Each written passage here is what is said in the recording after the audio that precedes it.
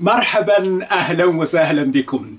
In this lesson, we are going to be learning a little bit, first step, about adjectives in Arabic. Page 6. Adjectives, as you know, is a describing words.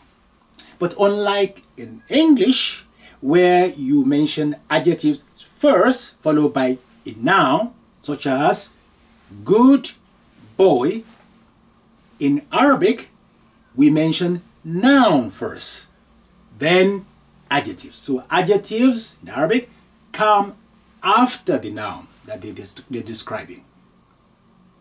Number 2, nouns and its adjectives must be of the same gender.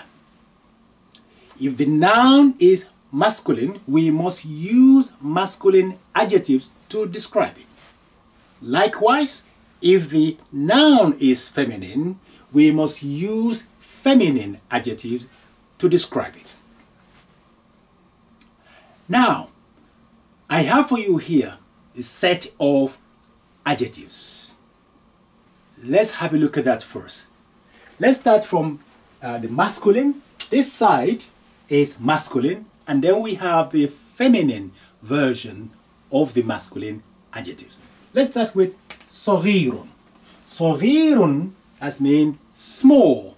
Here you have it in transliteration. صغير and then صغيرة. Masculine صغير, feminine صغيرة. That means small or young. Next, كبير. كبيرة. You see, atun. That means feminine. كبير, كبيرة, large or big. قصير, قصيرة, قصير, قصيرة, short, that's the قصير, قصيرة, that's feminine version.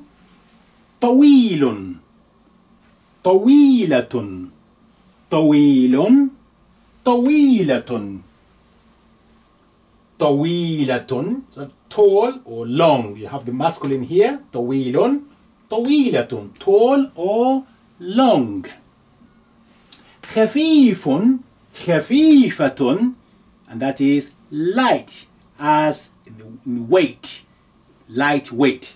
خفيف, خفيفة. Here we have خفيف, خفيفة, light in terms of weight. Now we have ثقيل, ثقيلة, that's mean heavy.